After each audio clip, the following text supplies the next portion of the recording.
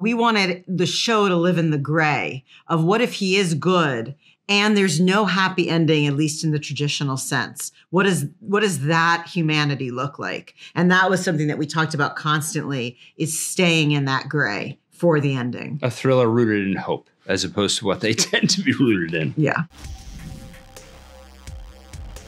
So my first question is for Laura, which is, obviously you wrote the novel. This is adapted from. How early did you know, as you were writing the novel, that you wanted to adapt this for the screen? And if so, did that affect at all the way that you wrote the book? I worked on this book for so long that I didn't even think I was going to be able to finish the book. I started it in 2011 and I put it down and picked it up. It had so many iterations. I wrote 2 other novels in the midst of it and then finally came back to it in 2018. So not only did I not imagine it for the screen, there were times when I'm like, it's never, ever going to see the light of day.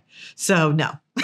That was a long way of saying no, but I'm very, very grateful that it has had this second life. And Josh, you too, happen to be married, but you're a screenwriter as well.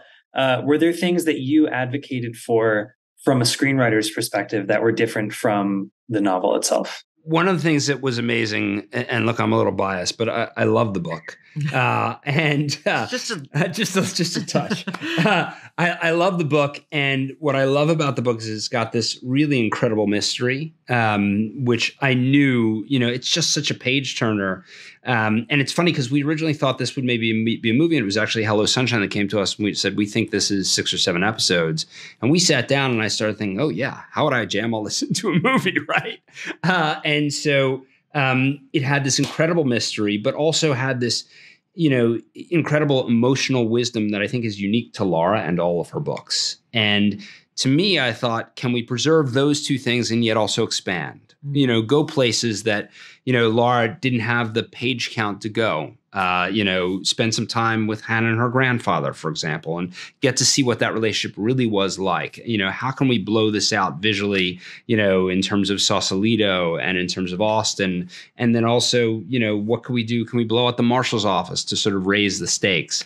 So to me, it was a very delicate adaptation. We are married, but it was meaning it was because I loved the book so much. And so, unfortunately we had a great writer's room and we had our true north compass with us the whole time. I wonder if this would be the same answer for both of you, but is there a specific core thing about the novel that each of you love that you particularly wanted to make sure shone through on the adaptation? For such a long time, probably for the first several years that I was looking at this novel and throwing it to the wall, I thought I was telling one kind of love story, but I was really telling a different love story.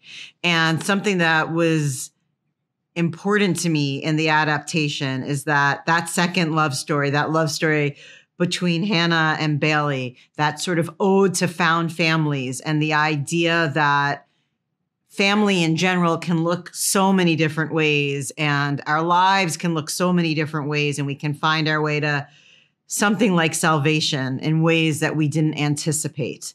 That was something I really wanted to stay true to. I was hoping that the series would stay true to.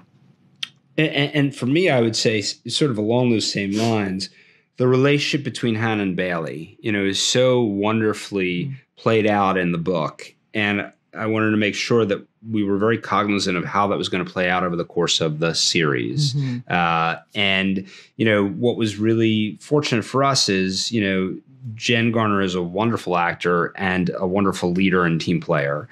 And she came early on and read in our backyard, all the scripts so we could tweak them and play with them. And then so did Anne Gowrie, right? And so eventually we had the 2 of them. First, Anne Gowrie was on screen because she was in Australia, but then she came to the backyard.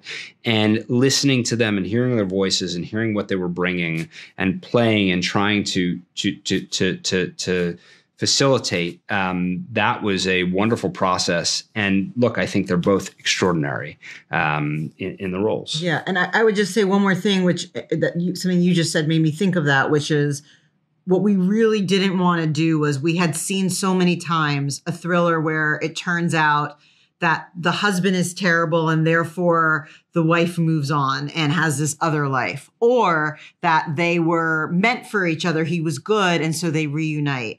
But we wanted the show to live in the gray of what if he is good and there's no happy ending, at least in the traditional sense. What does that humanity look like? And that was something that we talked about constantly, is staying in that gray for the ending. A thriller rooted in hope, as opposed to what they tend to be rooted in. Yeah. That's great. Well, that's my time, I think. But thank you so much. And congratulations on the show. It's wonderful. Thank you. Thanks very much. We really are. We're such fans of your site. All my recaps, everything, I go to you. So it's nice to meet you.